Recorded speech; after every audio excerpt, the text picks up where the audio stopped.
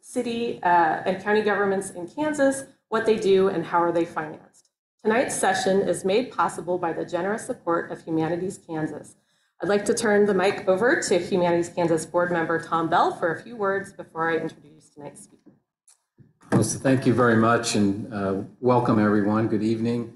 I know everybody wants to get onto the program, and so do I, but I just wanted to say thank you on behalf of Humanities Kansas. Humanities Kansas is a statewide organization that partners with organizations like the Lawrence Public Library to explore literature, traditions, history, and to connect place and people across generations. And there's almost nothing more important than that these days. I'm very excited to be on the board. I'm very excited for the program tonight. And this is the 50th year anniversary of Humanities Kansas. So if you have any questions about the organization, want any more information, there's some in the back. Mostly, though, I want to say thank you to people like Melissa, who organize these events, to groups like the League of Women Voters, who sponsor them, people like Virgil, who give up their time and expertise, and to people like in the audience who come and put this work. So thank you again, and welcome. Thank you, Tom. So I'm pleased to introduce tonight's speaker. Virgil Dean is a native Kansan and a Lawrence resident since 1983. Was editor of Kansas History, a journal of the Central Plains, the quarterly publication of the Kansas State Historical Society for more than 20 years.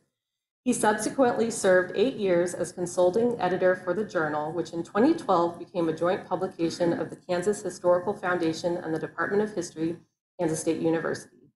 He has been a lecturer instructor in the departments of history at the University of Kansas and Kansas State University, an adjunct professor at Washburn and Emporia State Universities, and a humanities scholar for a variety of Humanities Kansas projects over the years. Dean received his PhD in U.S. history from the University of Kansas, and his most significant publications include 4 books: An Opportunity Lost, The Truman Administration and the Post-War Farm Policy Debate, John Brown to Bob Dole, Movers and Shakers in Kansas History, Territorial Kansas Reader, and Lawrence, Images of America. Please welcome Virgil Dean.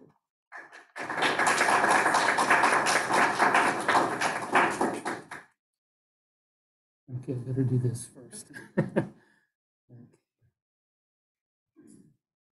That. Here?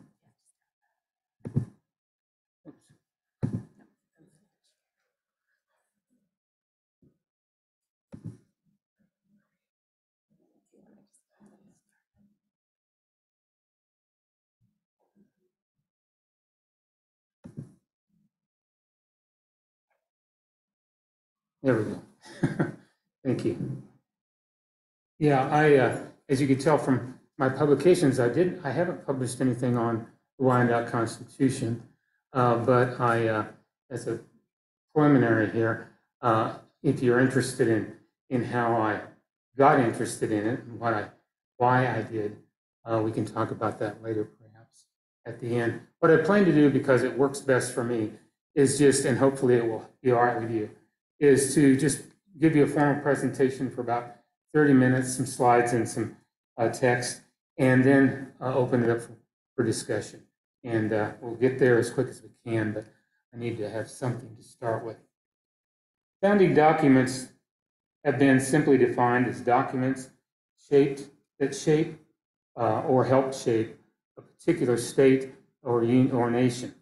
But there is no single list of founding documents and no consensus on where to draw the line with respect to the documents that should or should not be called founding documents. Clearly, all would agree that the United States Constitution, the Declaration of Independence, and the Bill of Rights are documents for the nation that would be founding documents. What about the 50 states? For Kansas, the Secretary of State's office identifies 3: the Organic Act, an act to organize the territory of Kansas, an act for the admission of Kansas into the Union, and of course the Kansas State Constitution, or originally the Wyandotte Constitution of 1859. If one applies a more expansive interpretation of the founding documents. However, certain key treaties with the region's indigenous peoples, as well as those that resulted in removal and settlement of the eastern tribes in Indian Territory west of Missouri, could also be included, or probably should also be included. For purposes of our purposes today, however, we will focus on those founding documents most directly linked to the creation of the state, most notably the Wyandotte Constitution.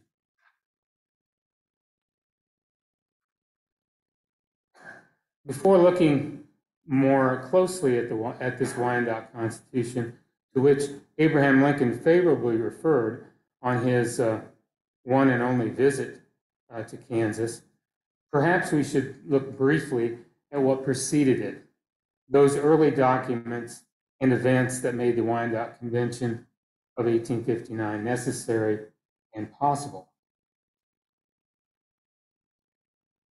As part of the Louisiana Purchase territory during the first decades of the 19th century, Kansas was unorganized territory. So what would become Kansas became part of the U.S. because of the Purchase Agreement, or the Louisiana Purchase Agreement in 1803, our first founding document in a sense.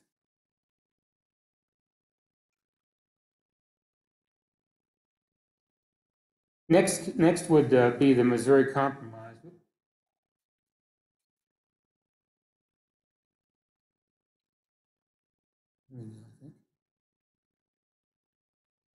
Next would be the Missouri Compromise of 1820, which brought Maine into the Union as a free state and Missouri as a slave state, and for over 3 decades seemed to settle the issue of slavery in this area. The remaining so-called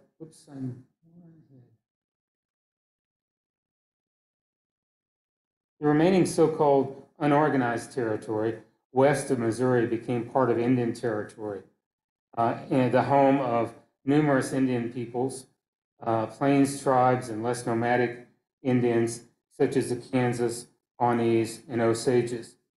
The U.S. began a systematic policy to drastically reduce the Indian land base from Ohio to the Ohio Valley to Georgia before 1820, but the policy became intractable during the administration of Andrew Jackson and culminated in the formal Indian Removal Act of 1830. The policy provided for the exchange of Indian lands in the east for new lands west of Missouri and Arkansas. Thus, the Indian Territory, sometimes called the permanent Indian, and you can put that in quotes, I guess, the permanent Indian frontier, was shared after 1830 with about 20 different tribes from east of the Missouri River.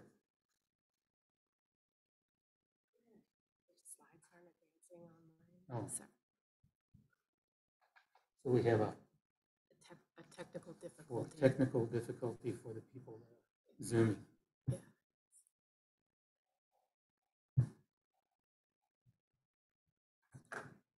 Water break.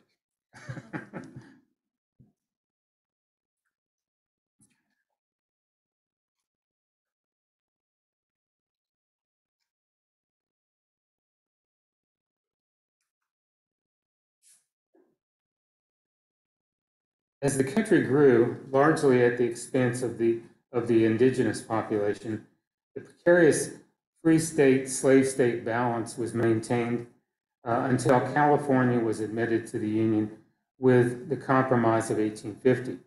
The balance was upset, but the new fugitive slave law that was included in that compromise temporarily modified the South. Problems soon arose again, however, when expansionist pressures called for the actual creation of territories in the northern portion of the old Louisiana Territory.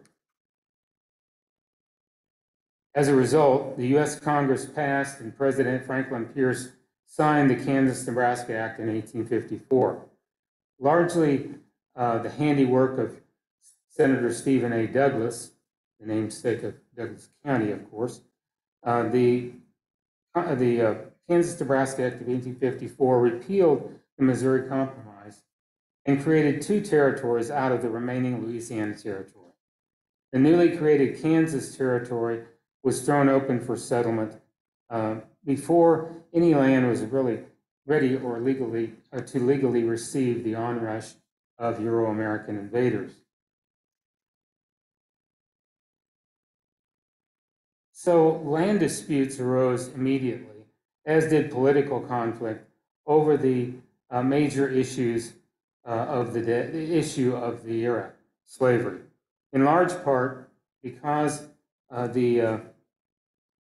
in addition to its many other features, this organic act, the Kansas-Nebraska Act, contained the principle of popular sovereignty, which is contained in section 19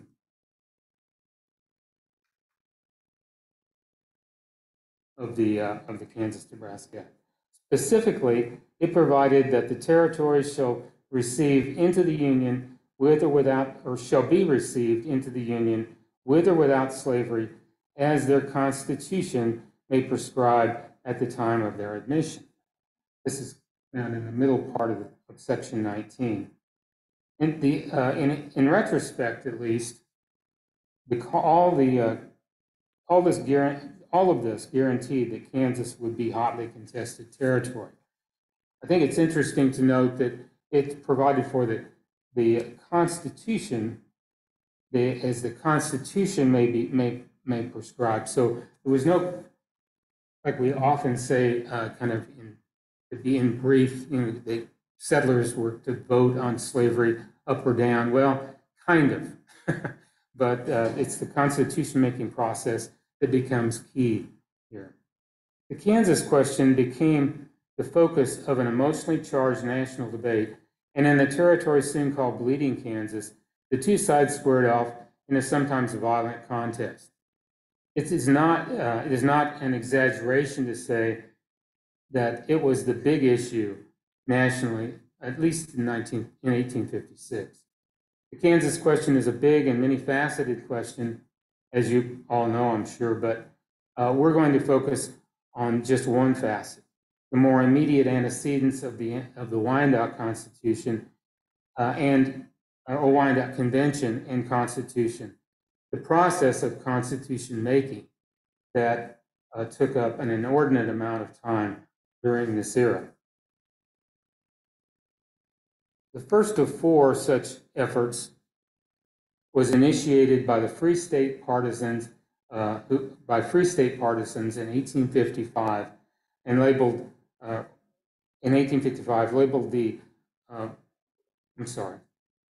was initiated by Free State partisans who in 1855 labeled the legally recognized government of the territory bogus. The government that was elected in the spring of 1855, mostly by Missouri voters who had no intention of staying in Kansas too long. And of course, the Free Staters who were coming in at the time did not recognize that government, even though the federal government did. The Free State delegates assembled at Topeka on October 23rd, 1855, to draft a constitution under which they hoped to be admitted to the Union. The document was approved overwhelmingly on December 15th. The pro-slavery law and order party did not participate. It provided slavery, or prohibited slavery, but would have excluded free blacks and mulattoes from the state. The Topeka Convention actually provided for a separate vote on an exclusionary clause that would have then been made part of the Constitution, and it passed overwhelmingly as well. This would be founding document, limited suffrage to white males and, quote, every male Indian who has adopted the habits of the white man. And it adopted the boundaries as set by the Kansas-Nebraska Act. Although Congress rejected this Constitution and request for statehood, the so-called Topeka movement remained active for another 3 years.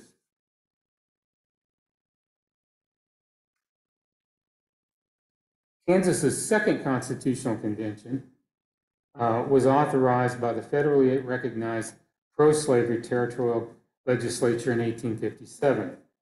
It met at Lecompton in the fall of the year, and in December submitted the document to the voters.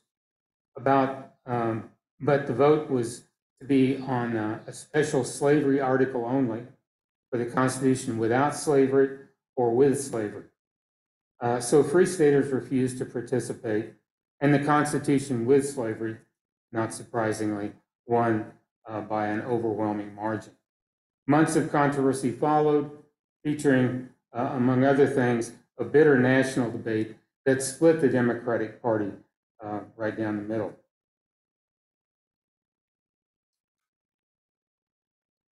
In the meantime, however, Kansas elected a new free state legislature on October 5th, 1857, ultimately defeated the Lecompton Constitution at the polls, and wrote and ratified on May 18th, 1858, a second free state document, the Leavenworth Constitution.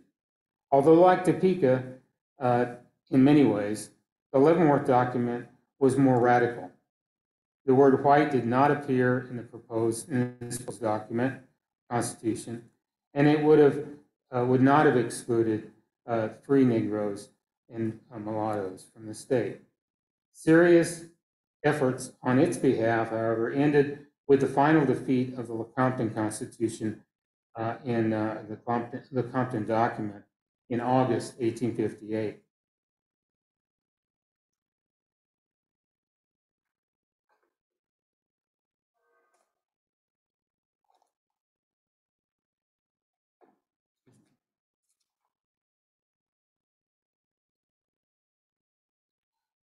With the Free State faction firmly in control by the fall of 1858, the territorial legislature of 1859 approved a fourth and, as it turned out, final constitutional convention. And in early June, delegates were elected to gather at Wyandotte on July 5th to begin their work. 35 Republicans and 17 Democrats were chosen to attend.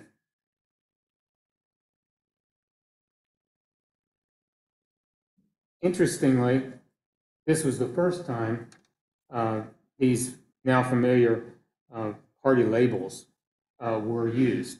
The Republican Party had been formed in the territory in just a few months before. The Democratic Party had kind of emerged from the so-called Law and Order Party in the previous months. Who were these men who wrote this founding document and thus became Kansas's founding fathers? For one thing, they were not individuals most of us would recognize today as leaders of the Free State movement. In fact, most were not even widely known at the time. There was no Charles Robinson, no Jim Lane, no Thomas Ewing, no John Brown, of course. In later years, the four delegates pictured here would be among the best known. Overall, though, the delegates were relatively young lot. Their average age was just 35. The oldest delegate, Robert Graham, was 55. The convention's youngest delegate, D.F. Simpson, a native of Ohio, was a 23-year-old bachelor lawyer from Paola. Simpson was one of 18 lawyers among the 52 delegates to the 1859 convention. There were also 16 farmers, 8 merchants, 3 manufacturers, 3 physicians, a mechanic, a land agent, a printer, and a surveyor. 4 of the delegates, including Graham, were foreign-born, one each from England, Scotland, Ireland, and Germany. The New England states contributed 11 delegates, and Ohio alone had 14. The rest came from Indiana, Pennsylvania, New York, Kentucky, and 1 from Virginia, the only real southern state to be represented.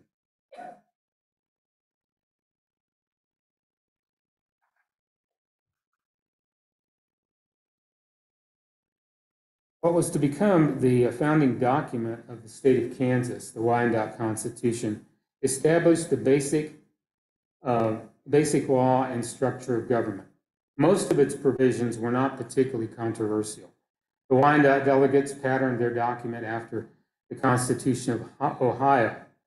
They also borrowed ideas from other states, particularly Indiana, and of course the earlier rejected Kansas constitutions. The Wyandotte instrument began with an ordinance which dealt almost exclusively with the relationship between the U.S. government and Kansas regarding the public lands. This was followed immediately by a preamble, "We the people of Kansas."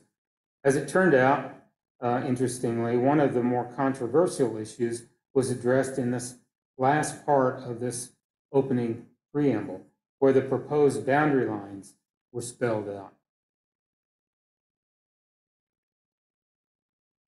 The first three constitutions written in Kansas adopted the existing boundaries of the Kansas Territory. The eastern boundary, eastern, northern, and southern, more or less, borders were the same as they are today. The western border, however, extended as far as the Continental Divide and included the Pikes Peak gold fields. Although not a major issue at the earlier assemblies, at Wyandotte, the boundary question caused much controversy. Many delegates saw this huge territory as a disadvantage and sought to fix the western border far to the east of the Rockies. Democratic delegates also wanted the state's northern border extended to the Platte River, and they actually had a delegation from southern Nebraska that came down and were unofficial delegates at the convention. They were able to debate if they chose to. The Republicans, for reasons we can talk about later, united to defeat this effort to expand, to take in additional territory in both the West, or in the North, and then later, as it turned out, in the West. The old northern border was retained at the 40th parallel north latitude.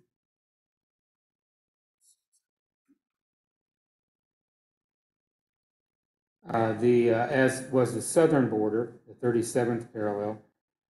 This was not really settled until 1867 because of Indian land claims in the area, but it pretty much worked itself out to what they expected it to. The western border was fixed at the 25th meridian of longitude west from Washington, or the 102nd west longitude, or 102 degrees west longitude from prime meridian at Greenwich. Kansas emerged from the convention with its present rectangular shape. The preamble was followed by the Bill of Rights, 20 sections, similar in part to the U.S. Bill of Rights, but beginning with Section 1, all men are possessed of equal and inalienable natural rights, among which are life, liberty, and the pursuit of happiness. Which is really more reflective, of course, of the Declaration of Independence. The Bill of Rights is really the only portion of the Wyandotte Constitution which has not been radically altered since that over time.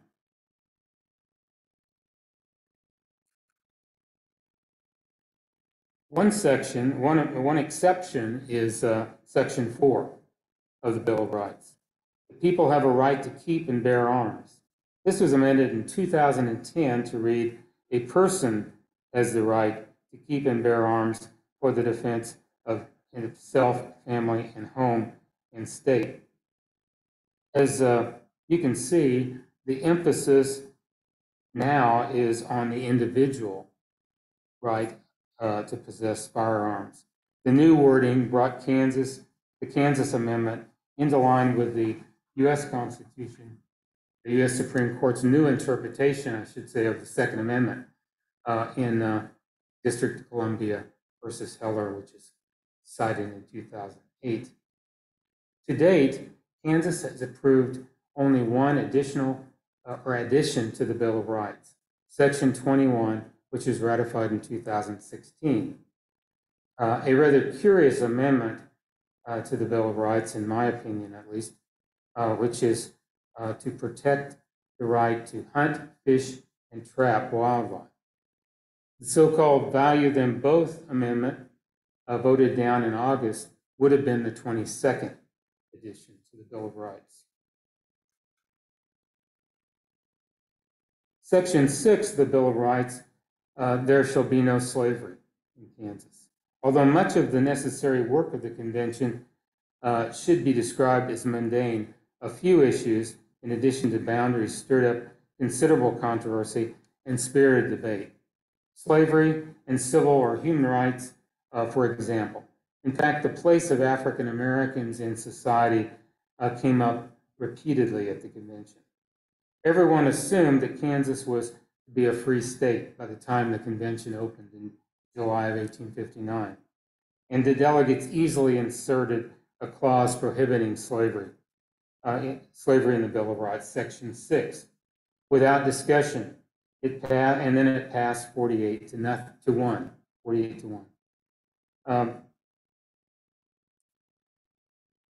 But in the 1850s, as I'm sure most of you know, opposition to slavery seldom, almost never, meant acceptance of equal rights, political or social. Many delegates, Republicans and Democrats, supported an exclusionary clause, and the Democratic press claimed 2/3 of Kansans wanted a free white state, and that's what you can.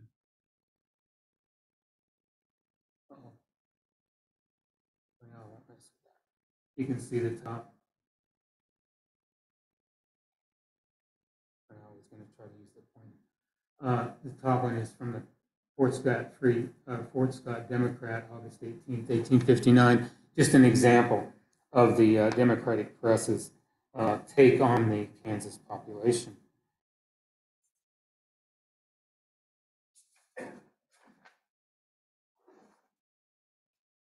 Exclusion ultimately failed, but it had its ardent supporters, like William C. McDowell, the second quote up here, a Leavenworth Democrat from Ohio. Among Republicans, sentiments such as those expressed by another Ohio native, Topeka delegate, and a Free Stater, John P. Greer, were common.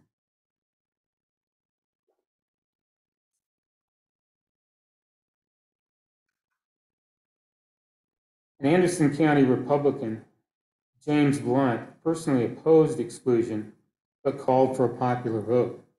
And this seems to be kind of a pretty common theme among the Free State partisans, that they were willing to put this question before the voters. Support of equal rights was virtually non-existent among the delegates, who really did want a free white state.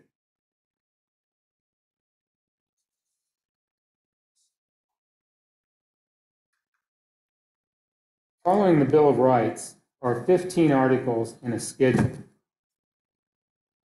Article 1 established the executive, the governor, who had the veto power, which was kind of pretty controversial at the time, but was otherwise relatively weak, and 6 additional independent executive officials. Major change to this article didn't come until it was implemented by amendment in 1972. That executive department reorganization, the terms were changed, and a short ballot was adopted at that time. The original article included 16 sections, and it still has 16 sections, even though 4 of those have been essentially eliminated by the revisions from the 1970s. And a new section 17 is on the November ballot. The so-called legislative veto, which you probably are familiar with, and which Professor Castle talked about last month in this setting. And we can come back to if you're interested later. Article 2 is the legislative branch. The legislative power of the state shall be vested in a House of Representatives and a Senate. There's 75 representatives and 25 senators initially. Initially, representatives were elected for 1-year terms, senators for 2-year terms, these things were changed in the 1870s. 1873, the current number of 125 representatives and 40 senators was settled on, and about the same time, they went to 2- and 4-year terms. Most significant change to this amendment, or this section article, came in 1974, and apportionment, which has always been a major and controversial issue, was revisited during this period. Article 3, the judicial branch. Originally, there were 3 members on the Supreme Court: the Chief Justice and 2 associate justices, elected for 6-year terms. The number of justices changed to its current 7 in 1899.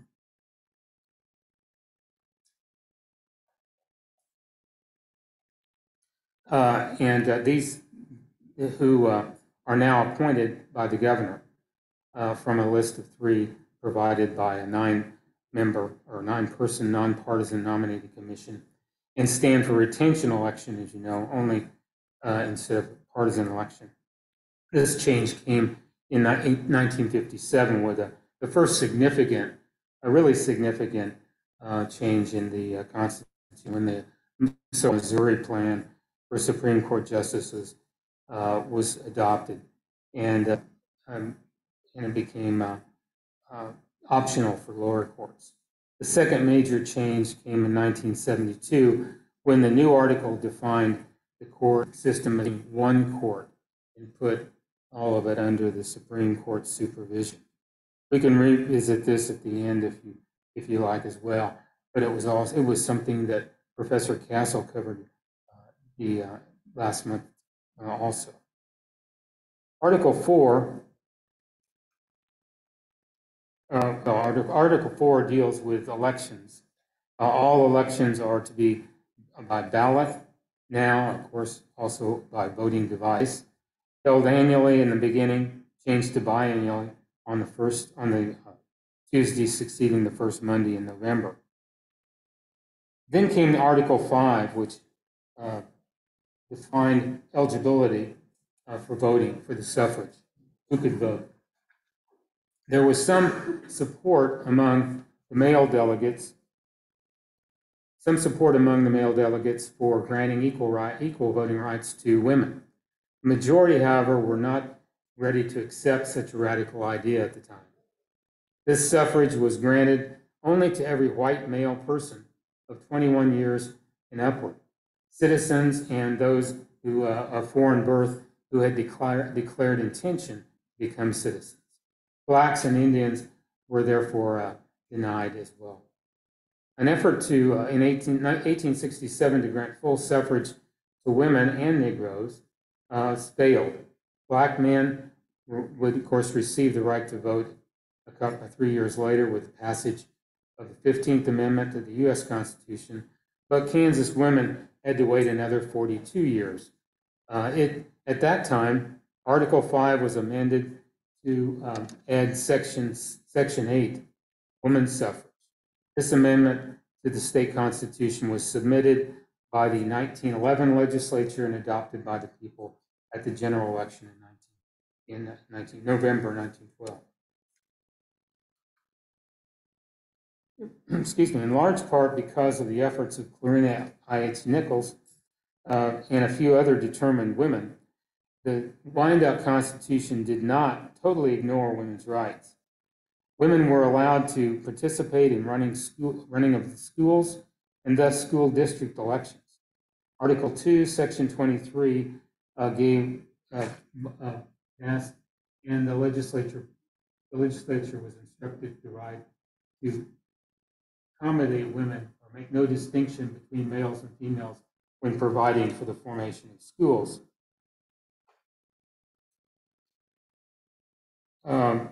Also, the legislature was to provide for the protection of rights of property, protection of the rights of women to acquire and possess property separate and apart from their husbands, and to have equal custody rights. That comes in Article 15, the miscellaneous part of Section 6.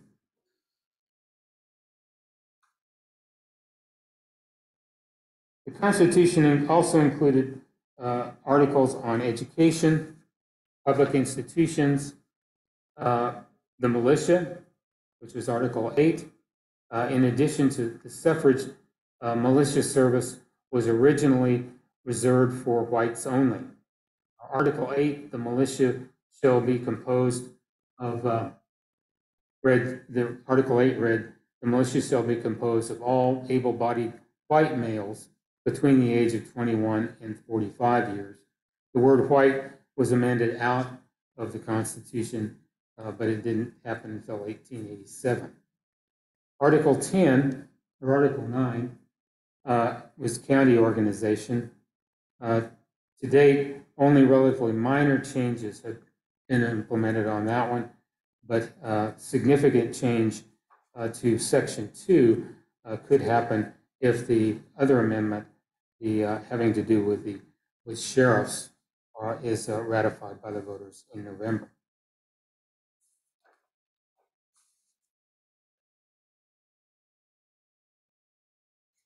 Yeah. In Article 10, apportionment, which as you can see from the Ingalls quotation, has always been controversial.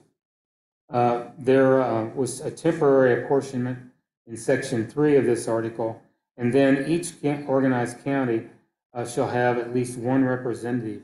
Comes in is the provision of Section 1. Major change to this article didn't come until 1974. And again, we can come back to this later on, but as I mentioned, apportionment of the legislature.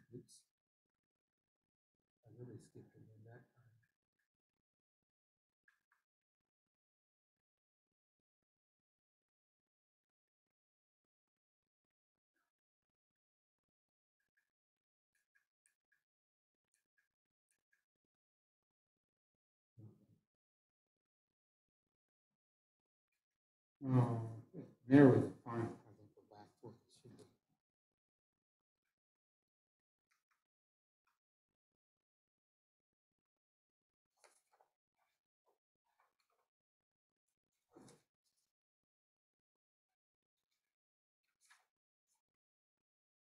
Additional articles included those dealing with finance and taxation, corporations, banks and currency, and amendments. Article 14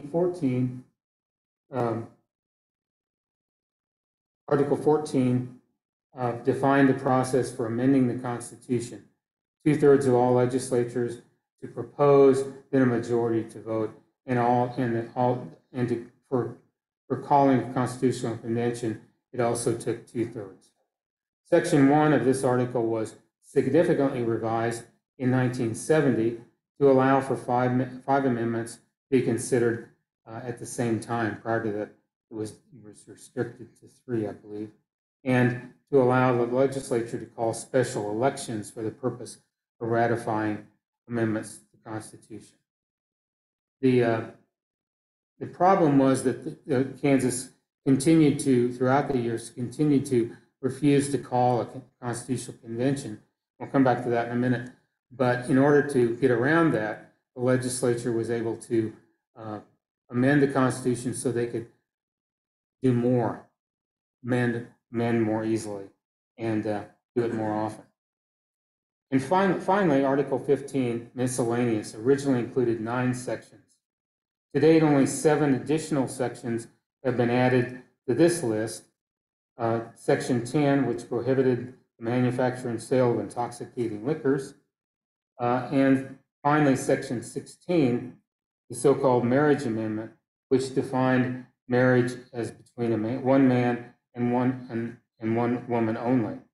It was ratified in April 2005, but it subsequently was struck down by the 10th Circuit Court in 2014, and of course the Supreme Court ultimately in 2015. So it's still there, but in effect.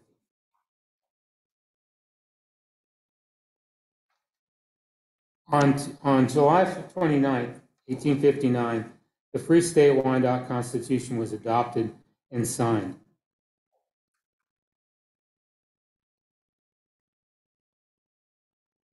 Well,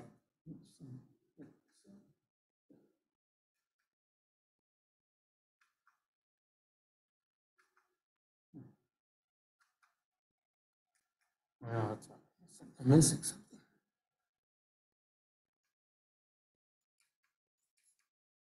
There we go. That didn't get quite back on the page. Okay, so the Constitution was adopted and signed, and because of was objected to by several because they objected to several key provisions. All 17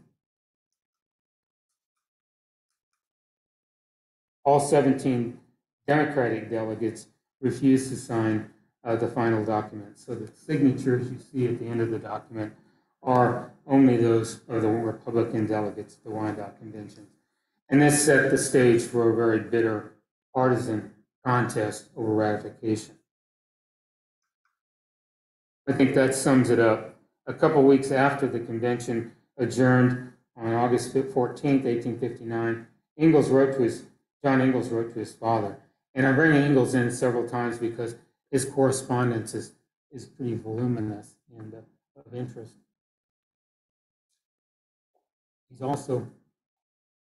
He was also represented in Statuary Hall. If you remember a few weeks ago when Amelia Earhart was moved into Congress or into the Statuary Hall in the U.S. Capitol, she replaced John Ingalls, which is an interesting story, but not one we'll stop on here unless you would like to go back to it. But he is an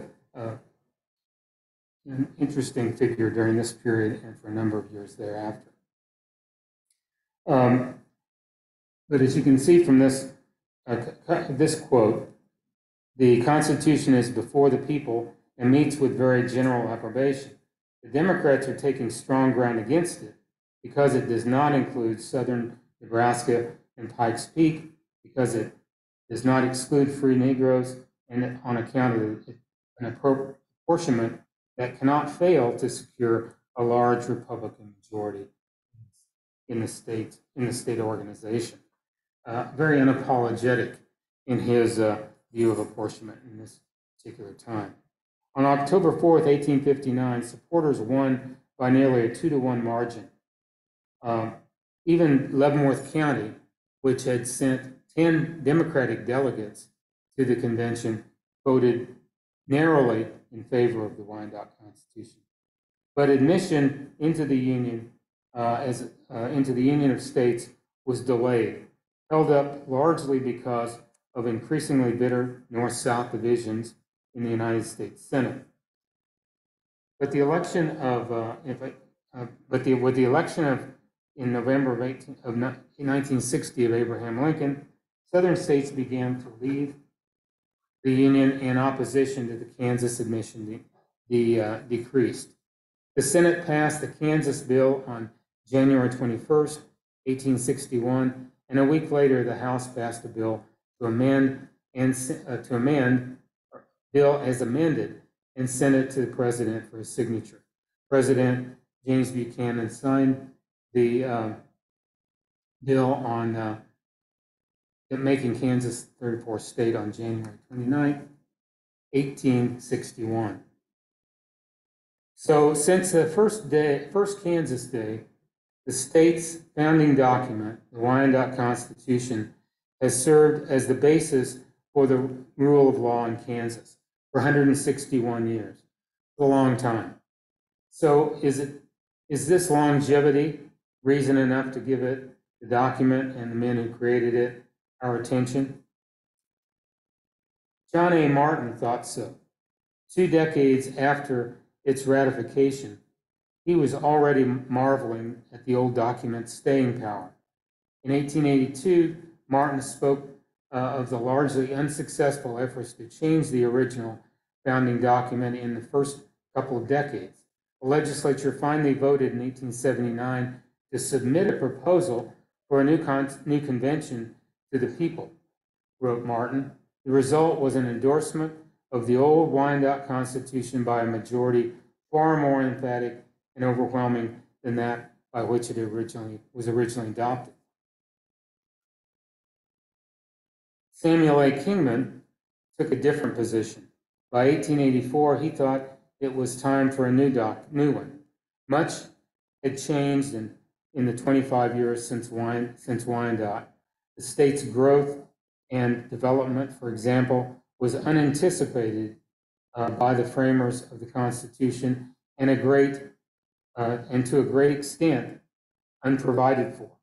And it was then apparent, in Kingman's opinion, that the instrument formed by a small community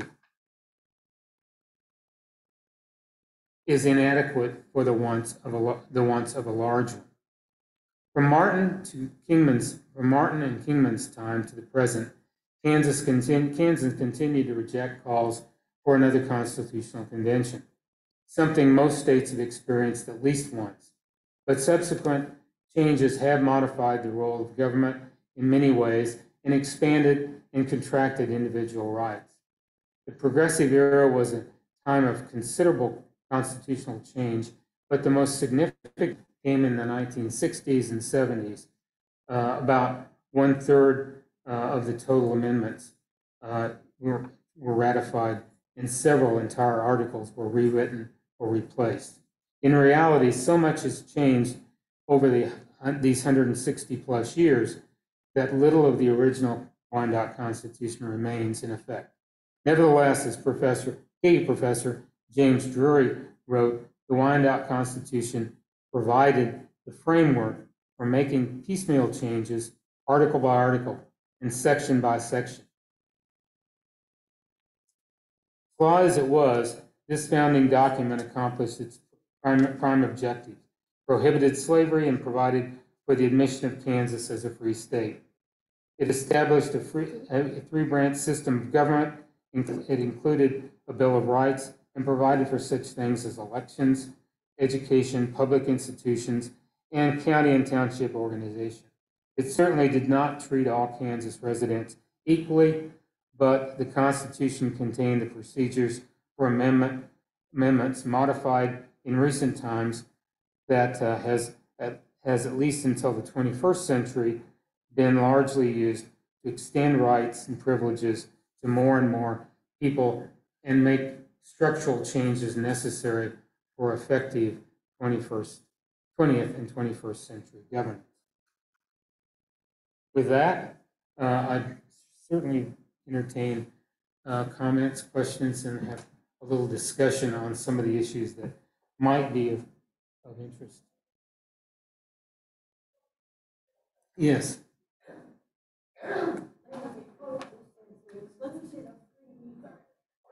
Have you ask your question into the microphone?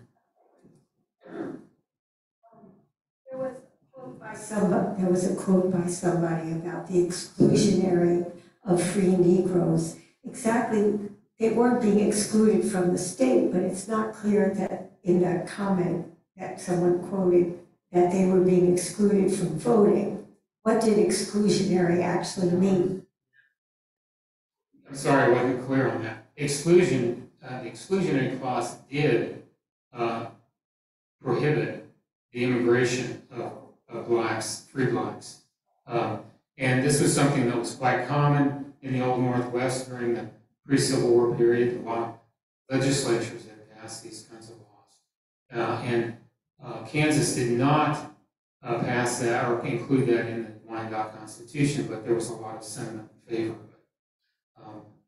There may have been, and I think this is what that quote from the Fort Scott paper and several others who wanted it submitted to the people, it would have been a separate ballot to see if the majority of Kansans wanted the exclusionary clause, either in the Constitution or maybe an indication to the legislature to do that early on, because that could have been a legislative action too. I think a lot of the delegates thought maybe it would go that way. They didn't want it in the Constitution for a variety of reasons, but they would probably, a lot of them would have been willing to accept that if it had gone that direction. Mm-hmm. Are we missing the issue where blacks welcomed or absolutely not. You can come here, but you can't vote, you can't do anything else. What was the sentiment there? Yeah, well, there were a few. I could have highlighted one or two, three people who were more open to equal rights, even voting perhaps. But most of the delegates would have not excluded them because of, I think most of the delegates would have let them come, but yeah, you're right, they would have been restricted because they couldn't vote.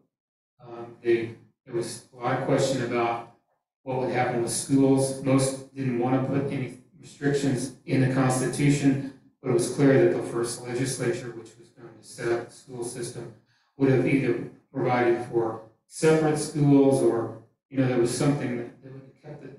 A lot of the delegates were very concerned about mixing of the races. So in a lot of different ways, they were very concerned about that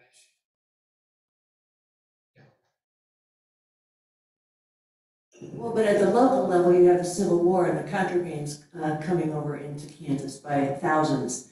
And when you mention the militia excluding blacks, do you mean the state militia or locals? Because I know there were local militias to push back Sterling Price's, what was it called, invasion of Kansas in '64. And those were local militias. There was no state militia as far, well, there would have been ultimately, but this would be local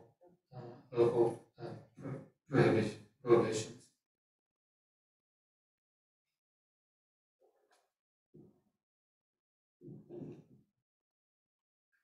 You said that there were 17 Democrats at the Wyandotte Constitutional Convention, but only one person from a southern state, that being Virginia. My question was, where did the other Democrats come from? That's something that really interested me when I first got involved with this. You kind of think that, they're probably all from Missouri, or they're from southern states. But they're from the same states that produced the Free Staters. One of the Democratic delegates who was most active was a man named young man from Leavenworth named Samuel Stinson. He was from Maine. The other active ones were from Ohio and various other states that I listed off. They were Northern Democrats. At the time, they weren't necessarily men who would. There was one man that voted against prohibition against slavery, or would have voted for Kansas to be a slave state. Was I think his name was Foreman. I can't remember off the top of my head, but he had been a member of the bogus legislature. So he was a true pro-slavery guy. I think he was the only one. By that time, these other delegates that were Democrats were like Buchanan Democrats or Douglas Democrats, who were kind of soft on the South. They were willing to allow the slavery to continue, partly because they were afraid of what would happen if they got rid of it. But they weren't much different in a lot of ways than the Free Staters at that time, or the Republicans. And after the war started, most of those people that I know of would be unionists. I don't think you have, you might have one, can't remember right now, but I don't think you had any of those people joining the Confederacy or in favor of secession. Those people had probably already left Kansas by 1859, 1860, and were making plans to, because there wasn't too much future for pro-Southern sympathizers after the war, after we started moving towards the war. But there were quite a few Democrats.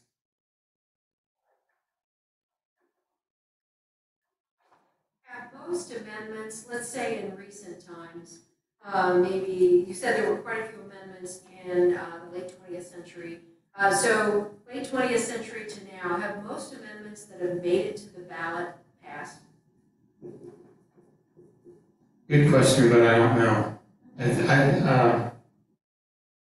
not even going to guess on that one. I wish I did know that. That was one of my qualifiers before I started, was going to be that I'm not a constitutional scholar, I'm just a Kansas historian. So we had to look elsewhere for that, and that was something I didn't think to find out.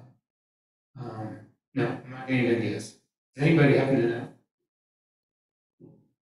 In regards to one of the constitutional amendments on the ballot in November regarding the sheriffs, if I understand right, not having reread the Kansas Constitution recently, there is no mention of county elected officials in our Constitution, as I think.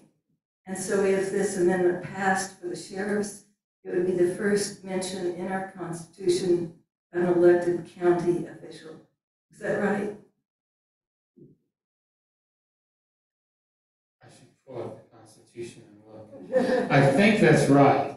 The legislature was instructed by the Constitution to make provisions for county and township government. But I don't believe the Constitution spells out what exactly that will be. Anybody else can help me out on that one? I'll look it up in a minute. But yeah, and that as I understand it, the deal with sheriffs is we elect them in all counties except one, and this amendment would make sure that was always the case, that there wouldn't be any more exceptions. And it also has something to do with the supervision of those, or bringing action against a sheriff who happens to violate the laws. Anything else? But it appears that the amendment, both for this and for the issue about judges, is all about the legislature having the power to determine anything. We're not necessarily putting the question to a vote for the populace. The legislature will just decide whatever they want. Yeah, I think all of these moves can only be interpreted as efforts to increase the power of the legislature in different ways. The legislative veto, obviously, which is the other one, would take power away from the governor, which interestingly is kind of going the other direction from where we came in the 70s, because the power of the executive was increased.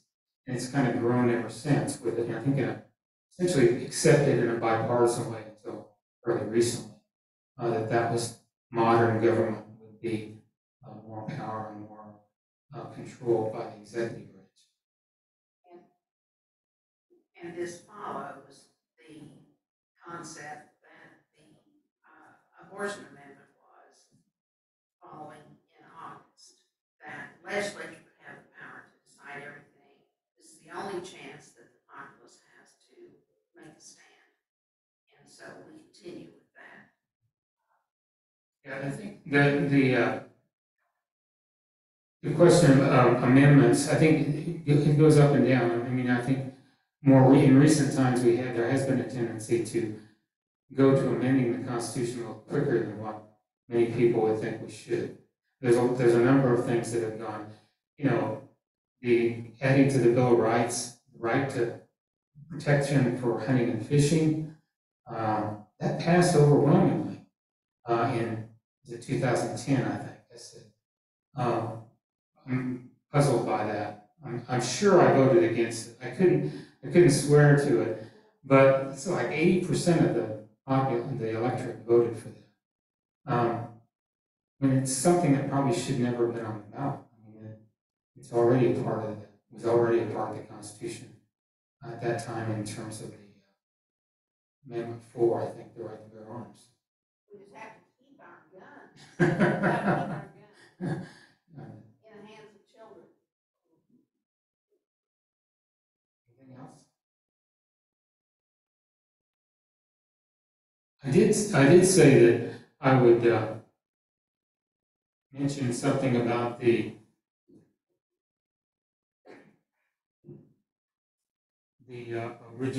document itself, if I had a chance. Oops.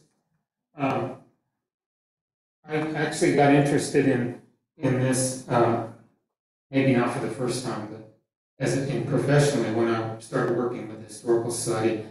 And in the late 80s, the original Constitution was still on display. I mean, I'm sure some of you remember that, in the lobby of the Memorial Building in Topeka. And it was, the document itself was engrossed, handwritten, as you can see from some of my slides, on 8 sheets of paper. It was in 1859. There were 4 copies at least, and I'm not positive what format those took, because they were doing printing and things too very quickly. But there were 4 copies, official copies made, one for the President of the United States, one for the President of the Senate, and one for the Speaker of the House, I believe, and then one kept in the state. The Secretary of State had it until 1906, when it was transferred to the State Historical Society, the State Archives, and it was kept in a tube. It had been pasted together, 8 sheets of paper pasted together and rolled, and that was the way it was kept until 1948, when they decided to put on display. And so it was taken out of the cylinder and put in a case like this. That was,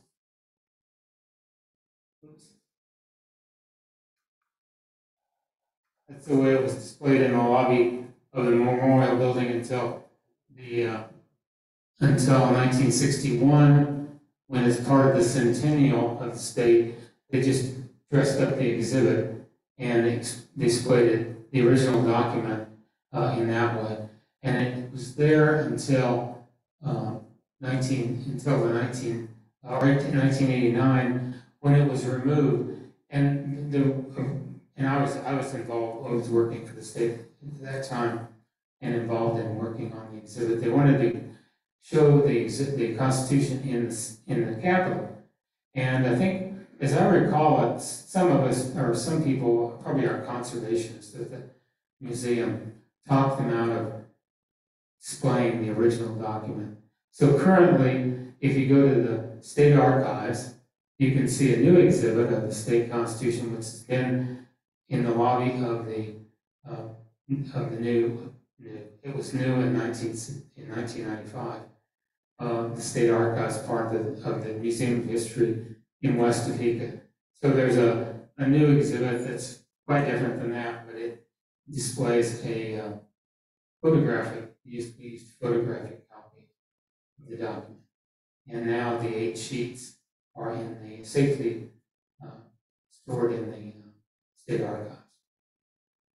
And not probably going to be might be brought out on special occasions and exhibited, but not for any length of time. There's been quite a bit of fitting, as you can imagine, that went on during those years it was in the lobby. Even though they took some precautions, it was not as well protected as it should have been. Any other questions? You're reminding me of, you said there were 17 names signed to the Wyandotte. You had that one image of how the signatures of, or 30, okay, 32 signed. I was curious how, when you go to is it the State House that you have the images and names of some of the founders of Kansas around it? I was curious if you might know how they chose which of those men to put up in the house. I actually did some research on that too, but it was never determined, as far as I remember. We didn't determine what criteria was used. You think so? That story about Ingalls in the Statuary Hall in Washington. He was there with George W. Glick, and you get a gold star if you know who George W. Glick was. Oh, okay. That doesn't count then. He was actually a former governor, late 19th century, one of few Democrats elected to the state house. First one, actually, but he was from Atchison.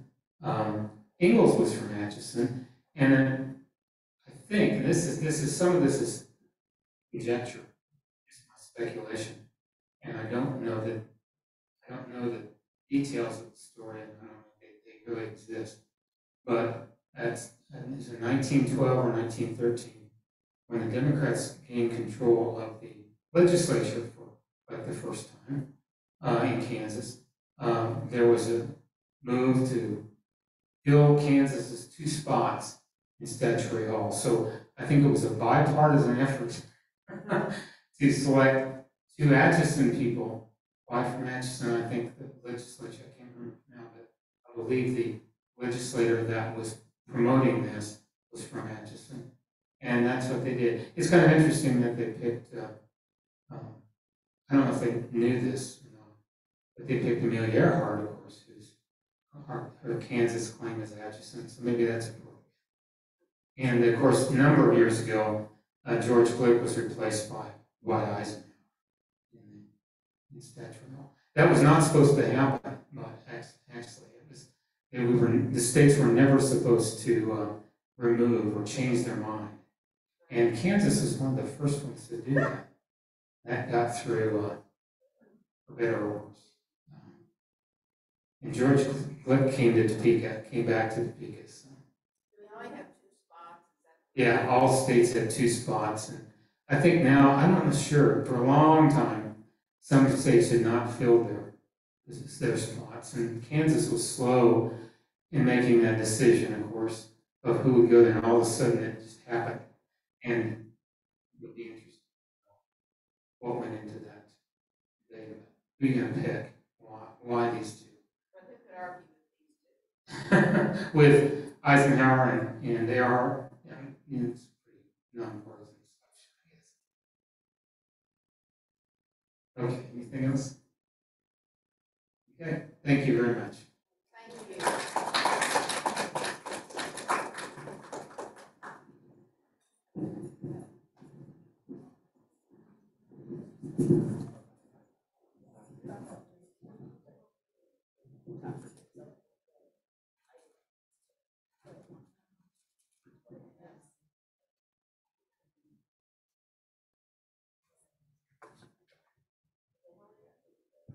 Did you